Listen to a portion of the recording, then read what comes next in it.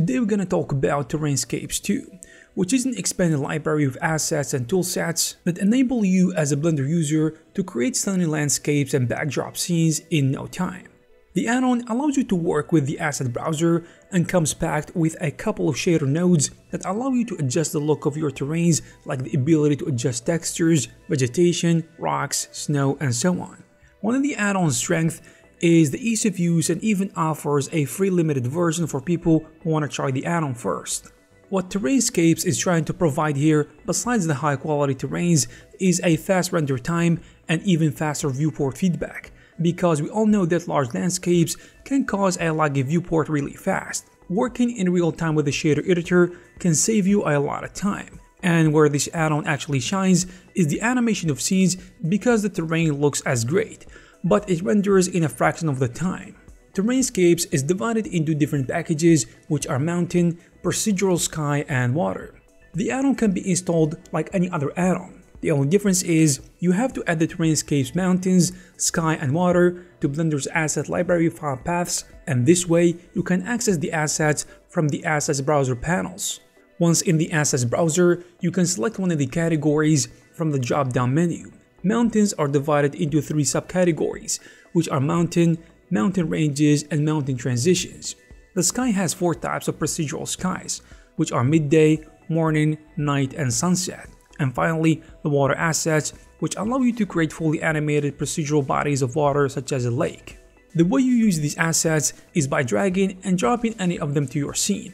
You can further adjust the asset parameters and customize their look through the TerrainScapes add-on window on the end panel of your 3D viewport. The window itself is also divided into Mountains, Procedural Sky, and Water, and depending on the section you pick, you will find the corresponding settings.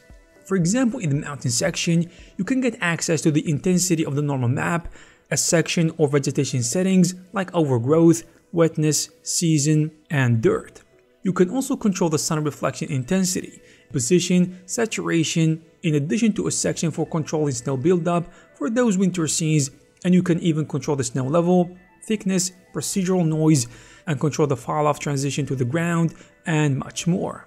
The snow here realistically follows the features of the terrain. The last section is the rock section, and here you can control the rock types, colors, contrast, hue, saturation, intensity, and so on. You can also control the scale, bump type, intensity, wetness, and specularity.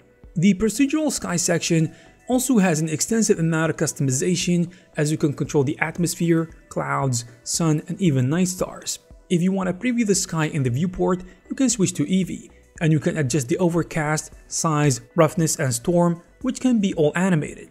There is also a section for controlling the shading, and needless to say, there are a lot of settings and customization to be able to control exactly what type of procedural sky you need.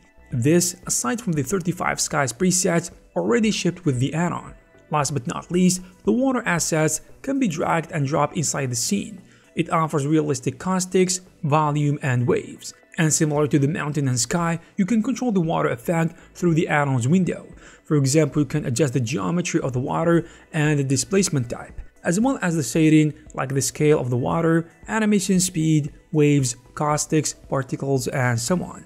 TerrainScapes comes with 54 terrain asset types, with each one containing a 4K height, vegetation, rock, and normal maps. All the assets are highly customizable and highly detailed, and you can also adjust the parameters through the shader editor. If you are interested in this add-on, you will find the necessary links in the description.